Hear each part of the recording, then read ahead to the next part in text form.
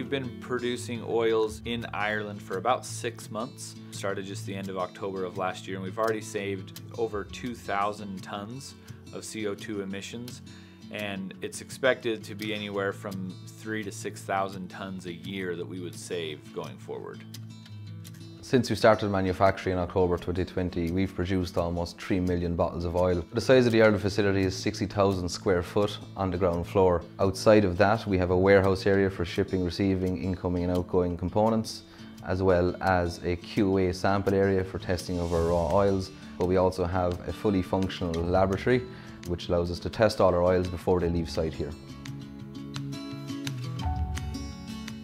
What happens in Ireland is similar to what happens back in Pleasant Grove, Utah. All of the oils come directly from different sources around the world to Ireland. In the facility, there's a battery of tests that take place by our quality control team.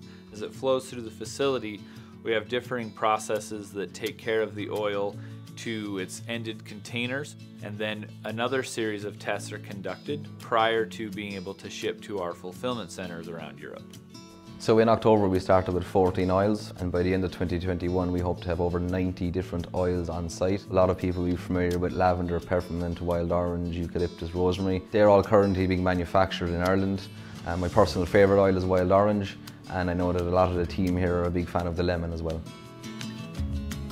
We've created 35 jobs, from our quality teams to production, engineering, finance, various staff members, and to this point, we know we've created about 10 jobs indirectly with varying packaging suppliers and other companies that are providing a service to us to support the operations. In Cork, we want everything. We want to become the European Centre of Excellence for manufacturing for doTERRA. Our European wellness advocates are passionate, they're excited, energetic, and so I think the growth is just fantastic.